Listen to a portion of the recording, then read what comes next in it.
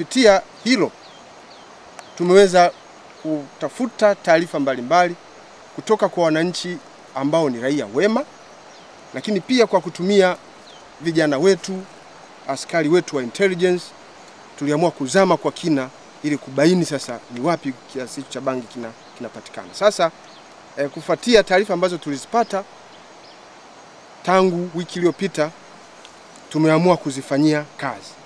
Katika kufuatilia, tumeweza kufika katika wilaya ya Mvomero, eneo la Doma, na kusafiri mpaka maeneo ya Misengele, katika kijiji cha Misengele.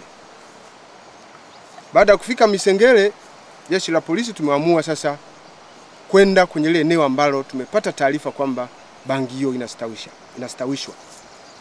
Umbali kutoka eneo la Misengele, kijiji cha Misengele, mpaka hapa tulipo ni takriban kilometa 30. Tumetembea tangu saa 1 mpaka saa 6 kuweza kufika mahali hapa.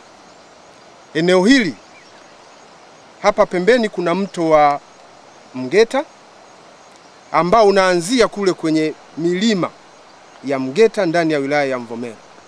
Mto huu unapeleka maji yake mpaka unapita maeneo ya Morogoro vijijini, unakwenda mpaka eneo la Kisaki kwa kupitia kijiji cha Gomero.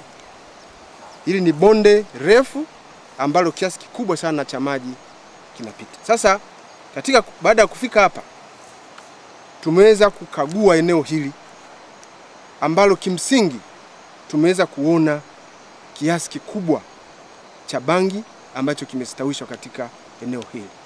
Tumeweza kubaini mashamba yenye ukubwa wa ekari zaidi ya 100, ambazo zote ekari hizo zinalimwa kando kabisa ya mto Mgeta.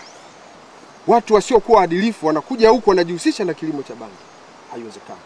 Natoa maelekezo kwako, uwafikishie viongozi wa kijiji cha Misengele, mwenyekiti wa serikali ya kijiji cha Misengele, mwenyekiti wa serikali ya kijiji cha Kododo, kijiji cha Vinile, kijiji cha Yowe, kijiji cha Bunduki, ukawaambie ndani ya siku 2 kutoka leo wao wamekwisha jisalimisha ofisi ya kamanda wa polisi wa mkoa wa Morogoro kwa mahojiano, watueleze wanafahamu nini.